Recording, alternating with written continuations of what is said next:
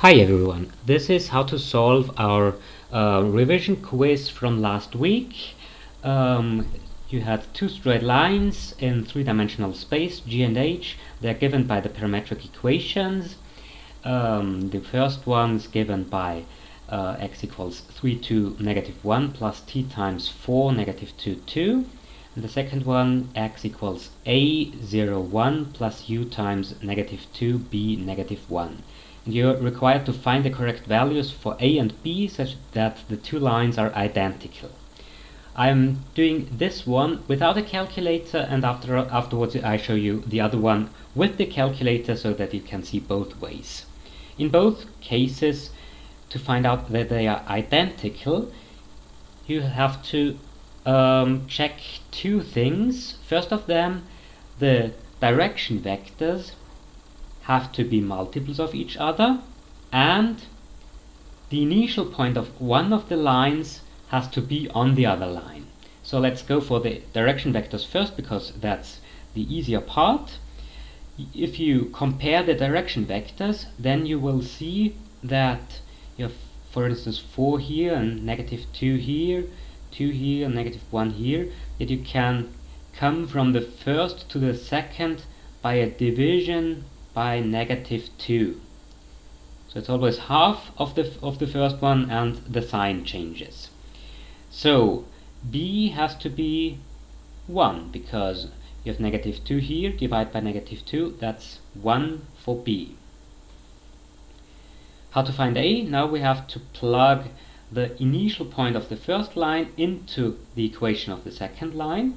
So it's 3 to negative 1 equals a01 plus u times negative 2, let's use 1 for b because we already have that, and negative 1. That's actually a system of 3 equations. I'm writing it down. 3 equals a minus 2u for the first row, then 2 equals 0 plus u times 1, so just u, and negative 1 equals 1 minus u. And if you look at the second equation, it's so simple that we don't need our calculator for that. It's quite obvious. U equals 2, but we want to know a, so we have to substitute the 2 instead of the u on this, in this position of the first equation, and then you will get 3 equals a minus 2 times 2, that's minus 4, so we can use plus 4 to have 7 equals a, and that's the solution, so a equals 7 in this case. Let's do the other one as well. It's the same situation. Two lines, you are required to find a and b, and they should be identical. So let's go for the direction vectors first. If you compare them, you see that you have negative 2 here, negative 1 here, negative 2 and 1, so it's just division by 2 to get from the first to the second. They should be multiples of each other, so you have to divide 4 by 2, and b equals 2. That's the first of these variables. For the second, just substitute the initial point of one of the lines for the x of the other line. So 3 to negative 1 equals negative 1 a negative 3 plus u times b equals 2 negative 1 1. That's a system of 3 equations again.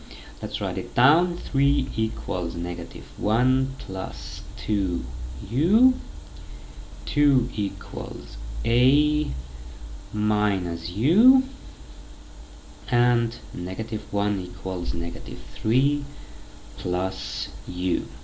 So that's your system of 3 equations. The variables are a and u. Now we're trying to solve this. We could solve it just with paper and pencil, you would only use two of the equations to find out u and a. For instance, the first equation to find out u, and then substitute it for the u in the second equation to find out a. But now I'm putting it into my calculator. This symbol creates a system of equations. We need three equations, so hit it again. First equation, 3 equals -1 plus 2 times u. Second equation, 2 equals a minus u. And third equation, -1 equals -3 plus u. Variables are a and u.